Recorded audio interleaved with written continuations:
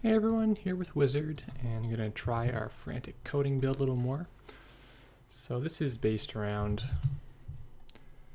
just loading your heap early, right? So we've got our parasites, we've got our breakers like Paperclip. Soon we're going to have the Sentry version of this too, which is going to be a pretty decent card. And just try to get the gear checks out of the way, right? So a lot of time with Wizard you can get stuck behind like a quandary or a vanilla wraparound. You just can't break it early on. It's annoying. But if you dump 10 cards in the bin, you get a program for sure on the table, and you also get something in the bin that you can use. You can daisy your parasites, retrieval run, all that stuff. And I also like the Fem interaction because Fem's pretty good right now. So he does not ice his R&D. He's worried about Frantic Whizz. This is definitely an advantage that Wizard has right now, that there's various builds, and you gotta guess before you even start playing what kind of wizard you're up against. In this case, we didn't get anything exciting, but a lot of turns you'll hit a trashable, you'll trash it, you run again, hit an agenda, run again, hit a new card, and you can see a bunch of new cards at the start. So he's got his news hound, which is good for him. That will block us. Frantic now, might as well, right?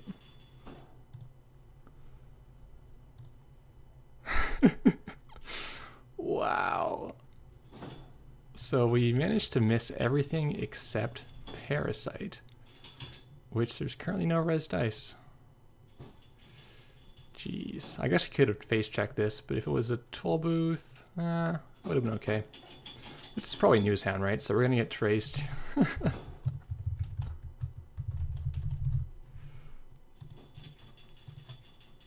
Okay. We'll just hang out. So the good news is we dumped our slums, which we didn't really want anyway. The vamp, we probably don't want this matchup either.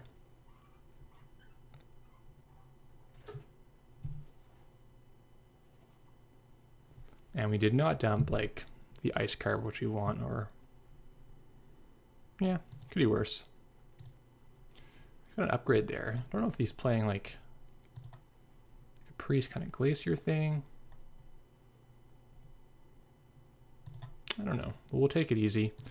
We know there's a new sound. We're gonna want to get a Fem out for that, or some suckers.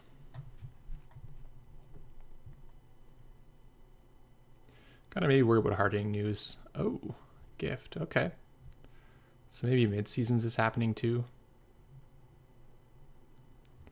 So he's gonna keep one back.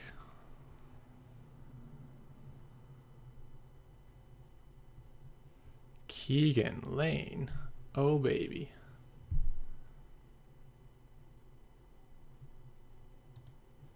Interesting. So Raven into Keegan Lane. So this is presumably a third Keegan Lane. Kind of makes sense, I guess. And Parasite again.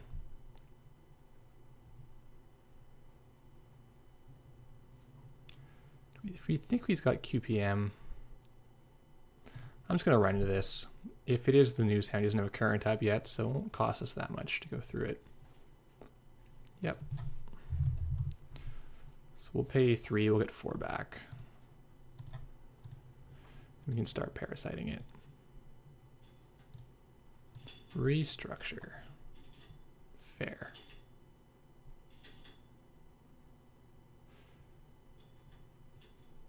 He didn't see hard hitting, so I'm not going to bother clicking money right now. I'm just going to keep drawing.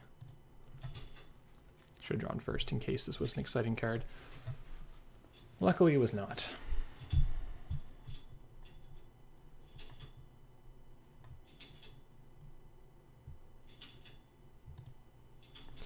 He's got a lot of money over there.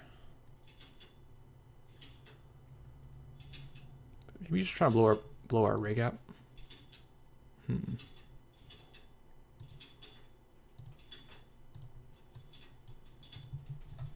We might end up playing this Fem for $9.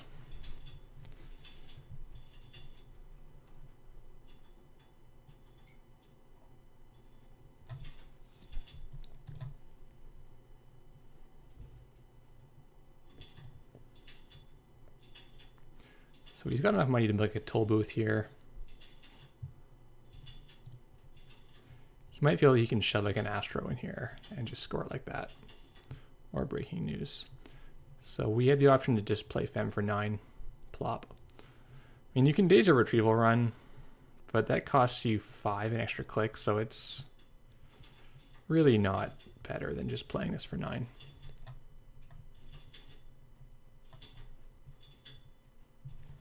If he doesn't make a play, we can Deja for sucker, grab a sucker, and then go here with the Ice Carver and pop that for the last $4.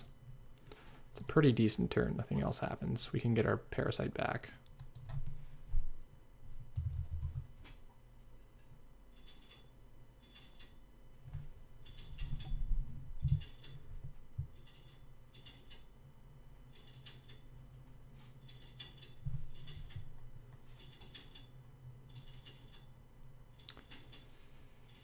I encounter a barrier.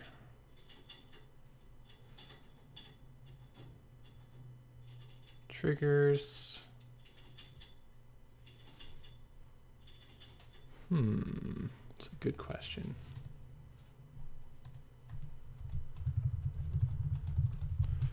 Double check that, perhaps.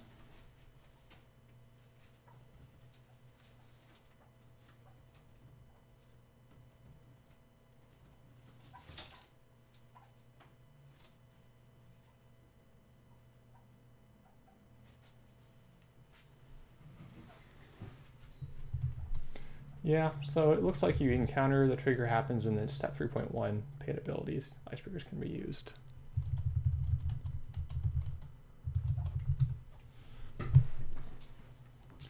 So he's probably thinking about scoring behind.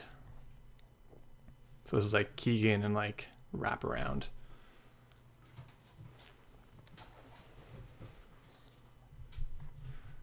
So if he had any thoughts of rushing here, probably just not going to happen.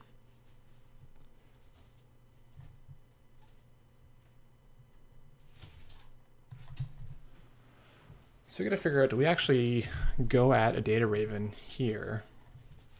And is this actually a Keegan lane, or is this actually... Though if we're not tagged, won't matter, right?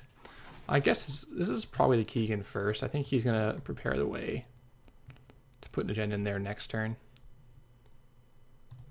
So I think you want to do our sort of a bit slower thing. Let's go check this card just in case. Get our sucker token. So you pitched a Data Raven. I feel like that's almost the good ice. You don't want to pitch.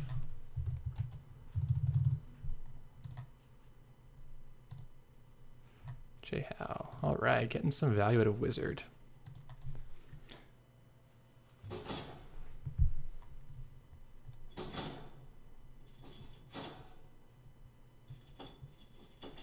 Oh, geez. He just put the Astro. Well, that's fair. So he probably figured that I wouldn't run since I had seen that there were 2 Keegans in his hand, neither of which he discarded. Is it worth putting Slums out this game? Just try to stop some of his recursion? I don't know that it is. Let's look for medium. It's not a medium.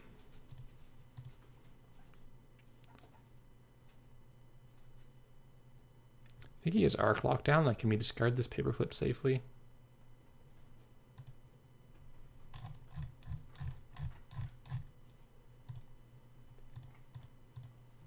So we could have slummed that Jackson, but we were paying $2 for the privilege. Nice. Archangel. Yeah. Is it actually worth 3 to bounce my Ice Carver?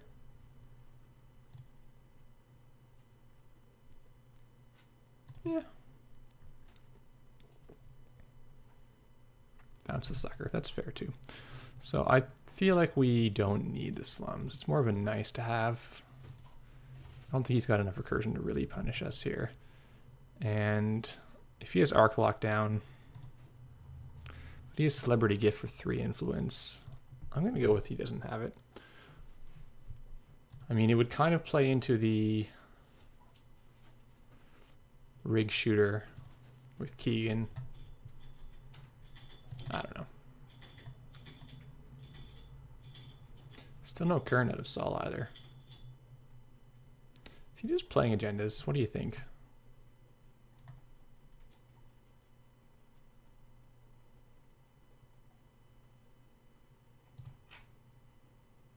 Well, let's make him res the data raven. Because we can jack out. And either parasite it down, or we can fem it, depending on what we want to do.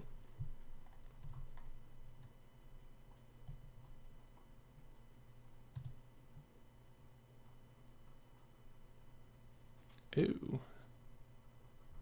Okay.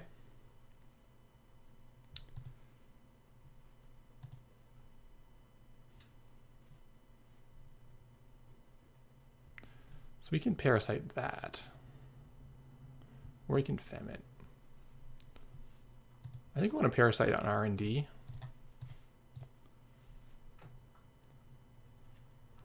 But if this is Data Raven, then yeah, hard to say.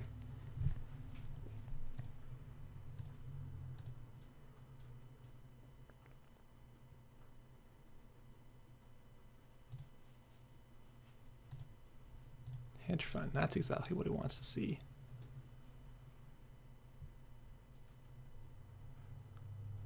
I don't know if we can get him to pay here. So he can't play his hedge fund.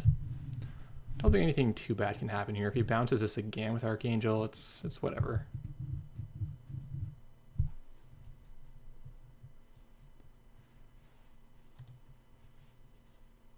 No action. I'm gonna get to see this juicy card. All right, what's in the hand? You get the food. That's been there for a long time. Knew it was in there, and there is a Keegan. Cool. So we want to invest in this toll booth, which we had the appropriate fem for. If we were using Mimic now, I'd be more worried about this thing. We either use Carver, Yogg, Sucker. We're paying $3 a pop, or use the fem. Fem's going to save money pretty quickly.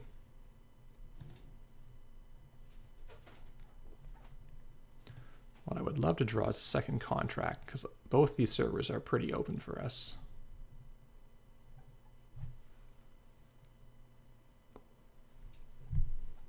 Well, that's nice for him. He's got a bunch of money. Ooh, clones are not people. 3 influence. So I'd say we can now rule out. Boom, we can rule out a few other higher influence things. I don't think he's got Arc locked down. So we're not in a huge hurry to install Paperclip before it gets locked out. Let's look for contract or medium.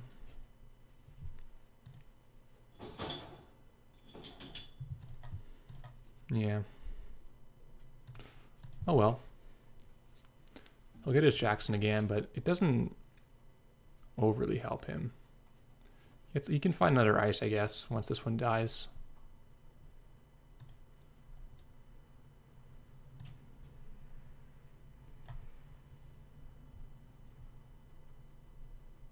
He has to actually ice this turn. Next turn, the Ice Carver will make it explode next turn, which is pretty juicy. This is actually such a good card these days.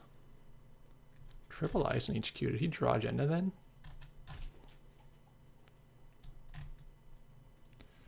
So Archangel now a bit of a pain for us. We can bring it down to 5 power with the Ice Carver. Still need 2 sucker tokens, which we currently have. There's the medium. Or it's Data Raven, so I could, like, pick at R&D some more. Did he throw away agendas? I don't think he did. Huh. Okay.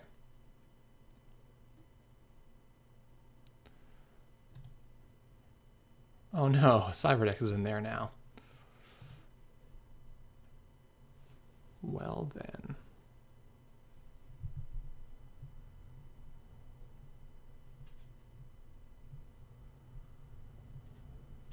Good for him. That's what he needed, right?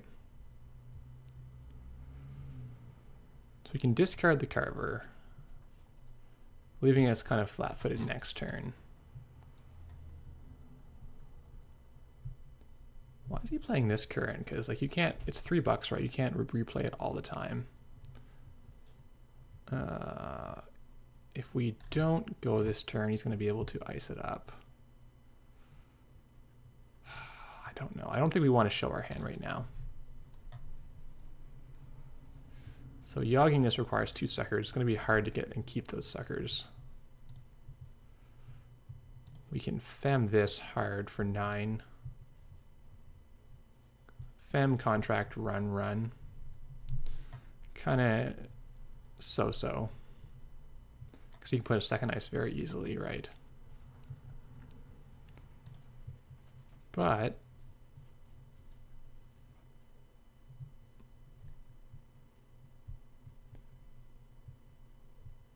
I think that's Data Raven. I kind of like the fem play though. We're gonna make money back. Probably see some goodies.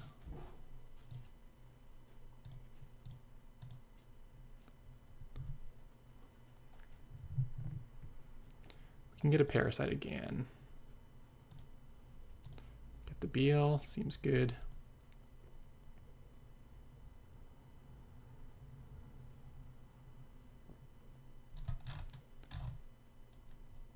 Targeted marketing.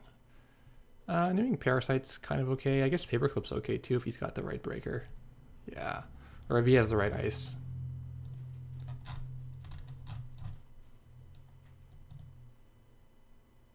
Might just win though. Do we win?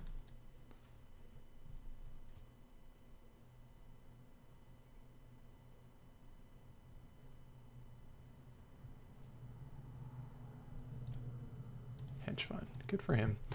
So what we're hoping that this is the Data Raven, because that would discourage us more from running R&D, and that we've now femmed it. He's going to put the Archangel, and we can yog the Archangel.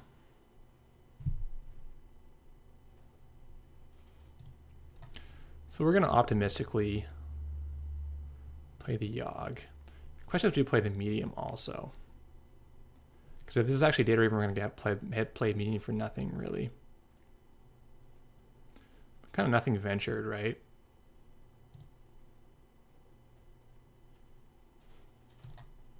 Let's go.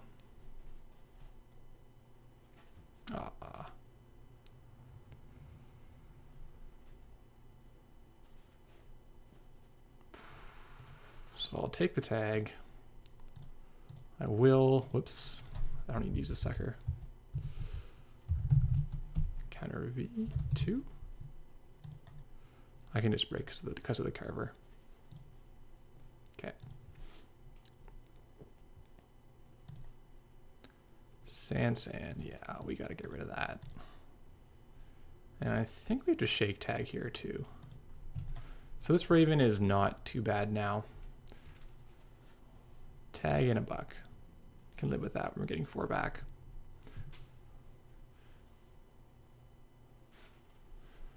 So what I'm finding the secret of this deck is to not just put your contract on archives and just run for no reason. That can be good for setup, but later on you really want to be getting value, and then just using this to make the tax not happen. So can we go against this? If it's the Archangel, we can. If it's under Toll Booth, we can. But if he gets a power counter, that's really bad. Does he have a Toll Booth? He might have a barrier too. I think we venture here. That's pretty annoying. Okay. Well, we'll get 2 access. We'll get some money back. So I'll take a tag, break her up.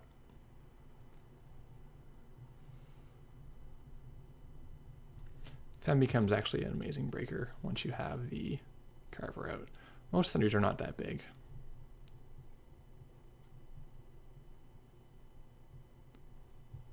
Raven 3 strength. Oh, did I not spend? Yeah. Whoops. Should I spend one last time? Yeah, I was supposed to spend one last time. Okay.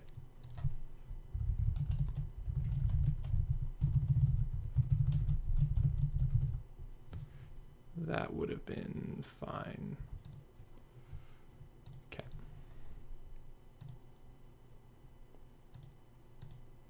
There's the food. Oh, another one. So I find it's really hard for Corp these days to make a good remote because the threat to Central is just so strong.